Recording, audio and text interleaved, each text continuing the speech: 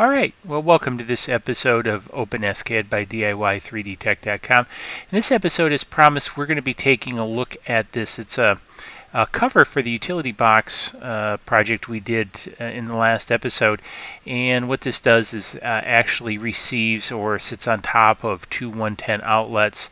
It has tapered holes for the screws that go into the plugs. I used the number 6 in the project that I built this with. However, I want to take a quick look at the code and take you through it.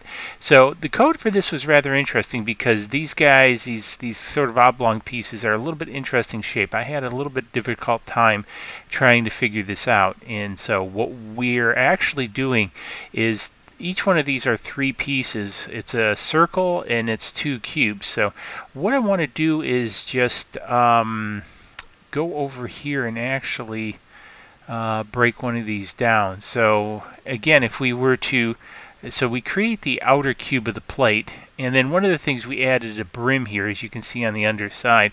I'll talk about that in a minute, but before we do, I want to talk about the outlet. So we first start by creating a round outlet, and I'll show you this. So you can kind of see the hole, and then you can see how we've nipped off a portion of that.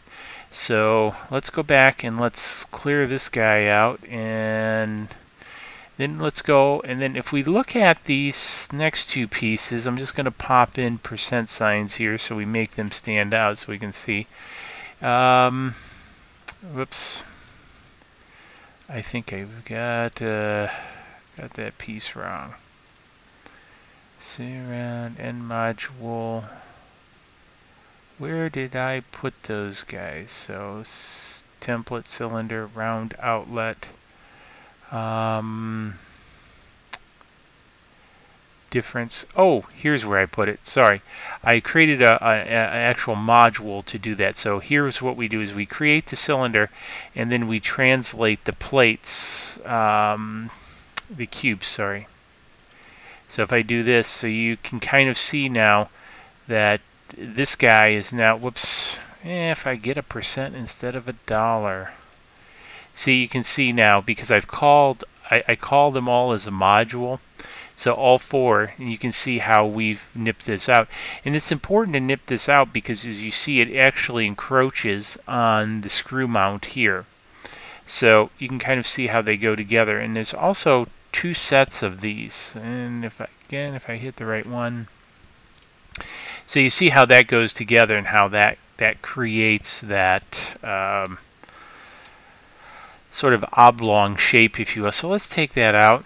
Outside of that, you know, it wasn't too bad encoding this, but one of the things, the dimensions in between here and here, and these screws and their separation both in X and Y, were rather difficult to come up with. There's a lot of measurements on the internet for this plate, but it was actually difficult getting true center on center, because I could get center on center in X, but really not Y. So anyway, sort of long story short, I had to go through some trial and error, and I'm actually going to put out a video that covers how I did a mock-up of this in 2D to kind of help me figure out the location of things. However, anyways, I think enough said on the code, and we'll post the code on the website, and that'll be down below. And I think I've shared a lot of the key points of the code. So let's go ahead, let's jump over to the printer, let's watch a quick time lapse of this printout, and then we'll go back to the bench and take a closer look at it. So over to the printer.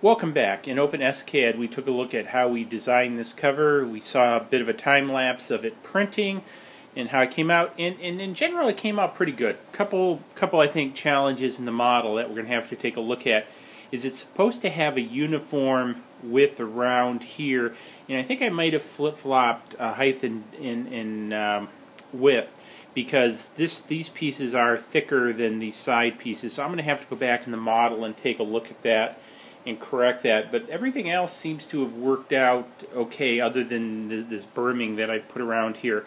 I also set this to about 4 millimeters thick, which I think is pretty good. I might thin it down to about 3, so the plugs are a little bit proud. So I've tapered these. I think I'm going to taper these a little bit more. They're not bad. I think, you know, for this purposes, it'll definitely work. And then, you know, when we join it to the plugs, it actually snaps on. I can't really get it, keep it in frame and snap on. There we go. So you see that they're just short of being proud, so about a half a millimeter or so less. But I mean, this will work for this application, no problem.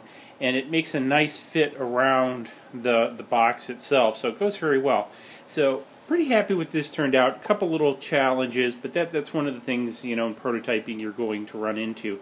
So anyways, I'll fix this and I'll have the code up on the website, and so, you know, the link for the code will be below, so you can head out there, get this. You can change it up if you want. So anyways, if you found this build interesting, hey, give it a thumbs up, subscribe to the channel. A lot more Open-SCAD projects coming, and we'll see you in the next video. Cheers.